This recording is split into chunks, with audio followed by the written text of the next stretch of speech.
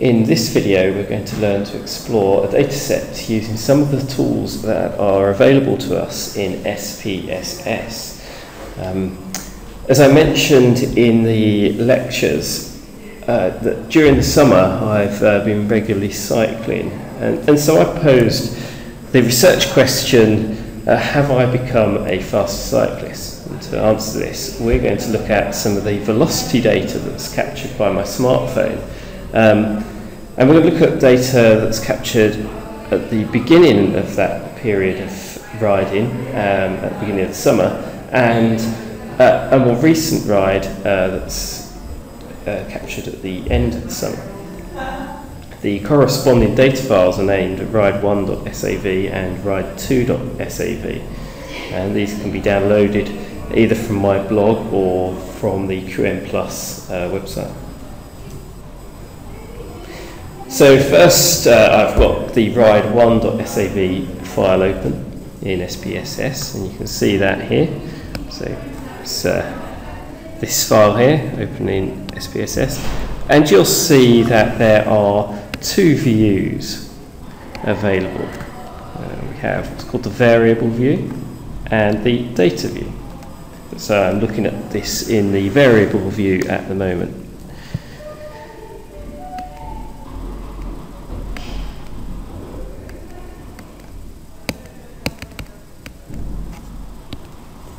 And so in the variable view, you can see that I've defined the input data as the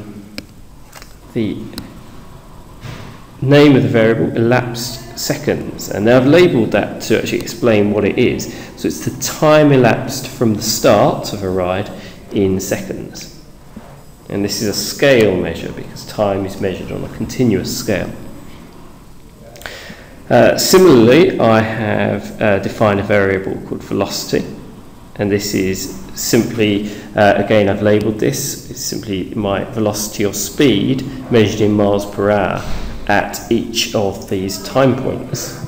And again, velocity is measured on a continuous scale.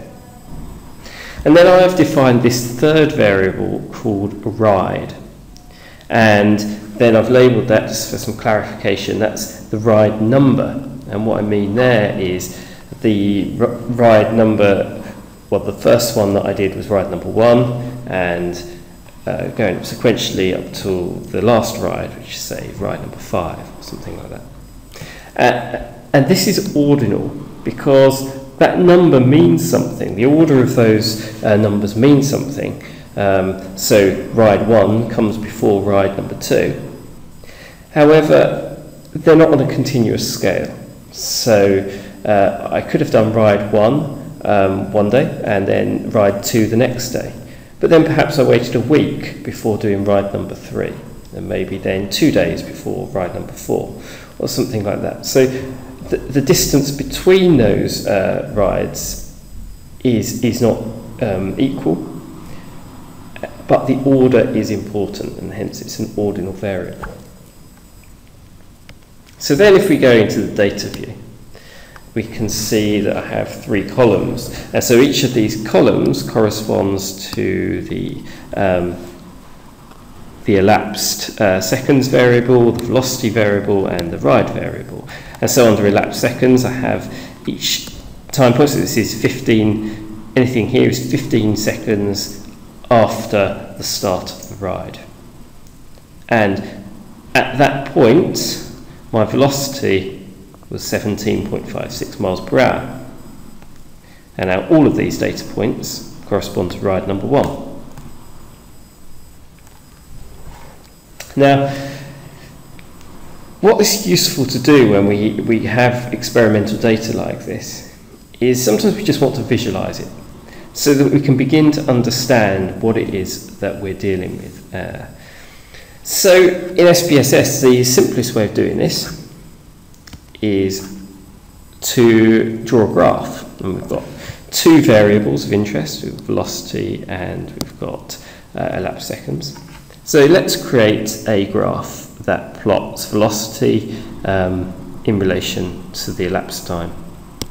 So we get to the graphs menu, and then select the chart builder. and we get this box pop up. Now this is used for creating all sorts of graphs.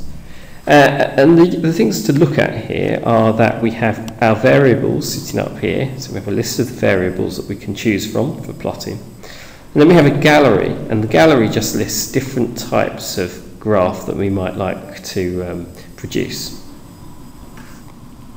And so what we're going to do, we're going to select a line graph. And so I just want this one because that's a single line. We've only got a single line that we want to draw. And then you get to choose what you want to put on the x-axis and what you want to put on the y-axis. Now I'm going to go with convention, and I'm going to put time on the x-axis. So you just pick it up and drag it across. And likewise with velocity. So there we go, I pick it up and drag it across. And then I can just press OK, just clear the screen.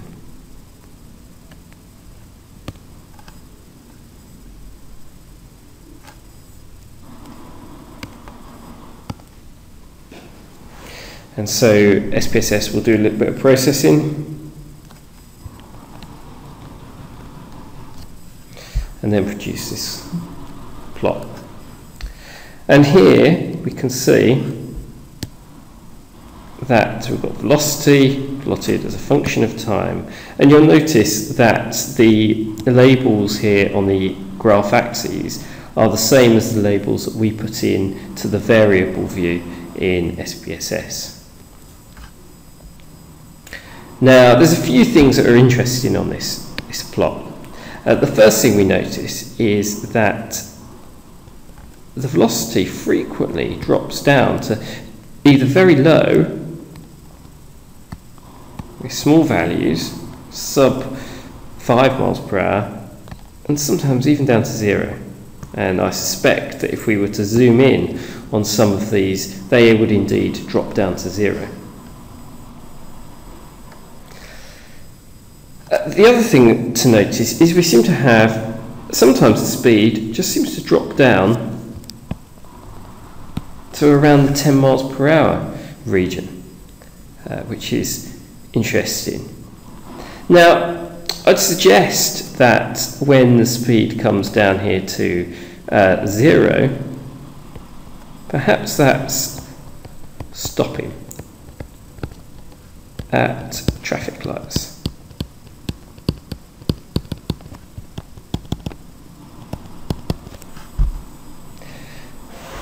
But then this 10 miles per hour, now I know because I'm the one riding the bike, that frequently I get caught in traffic. And when I'm in slow moving traffic, you tend to move at around 10 miles per hour. And so actually, when I want to know if I've got any faster as a cyclist, well, I'm always going to get caught at traffic lights. And I'm probably always going to get caught in traffic. And the traffic's not going to move any faster, the fitter that I get. And the traffic lights aren't going to change any less frequently, the fitter I get. So actually, perhaps this information, these points on the graph, are actually skewing the data away from the thing that I want to find out, because I'm actually interested, perhaps, in this line here, where really that's where my cruising speed is. That's where I'm interested to know whether that's changing at all. And so what we can do is we can actually visualize this data in a different way. So why don't we produce a histogram which tells me how frequently certain numbers recur. So if we were to produce a histogram of the velocity, I could see how often different velocities or different speeds occur in the data. So going back to graphs and the chart builder, this time I can go into the gallery and select histogram. And under the histogram I have a number of choices. The one that I'm interested in is this one, because that's just for a single data set. And now if I drag that histogram onto the chart area, it replaces the line graph. Now you'll also see that on the x-axis I've still got the time elapsed from start. Now I don't want a histogram of the elapsed time. What I want is a histogram of velocity. So all we do is we just grab the velocity and drag it down onto the x-axis. We've already got histogram on the y-axis, so I simply press OK, and SPSS will produce a histogram. Do a little bit of processing, and there we go. And so now we have the data represented in a very concise way. So here we can see that yes, we've got a few values that go down to 0, and in fact we can see clearly that that there's a real tail down to 0 where these lower speeds are. And so I've got the deceleration, the acceleration, and the stopping. We've also got this clustering around 10 miles per hour, which I proposed was due to having to sit in traffic.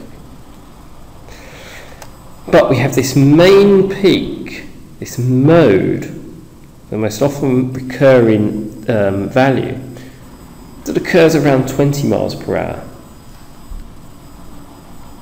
And perhaps this is the area that I'm really interested in. I'm interested to know whether I can push this peak, or if this peak has moved from the original rides to more recent rides.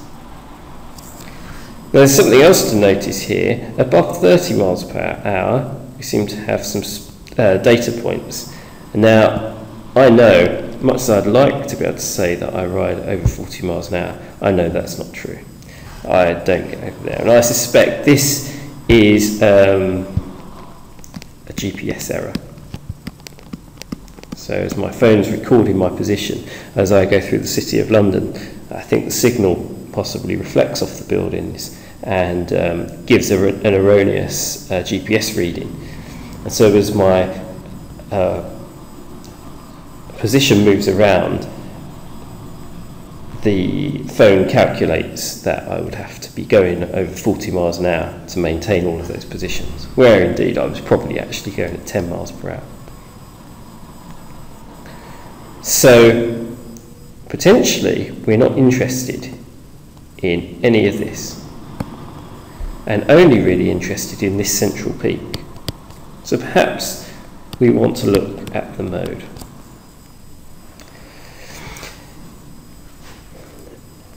However, whatever we decide to do, we need to be able to justify it based on our physical understanding of the experiment. And we need to explain exactly what we've done with the data and why we've done it. And so that will then form the basis for later statistical testing of the data. But for now, that really just provides an overview of how we can begin to explore and visualize our data in SPSS.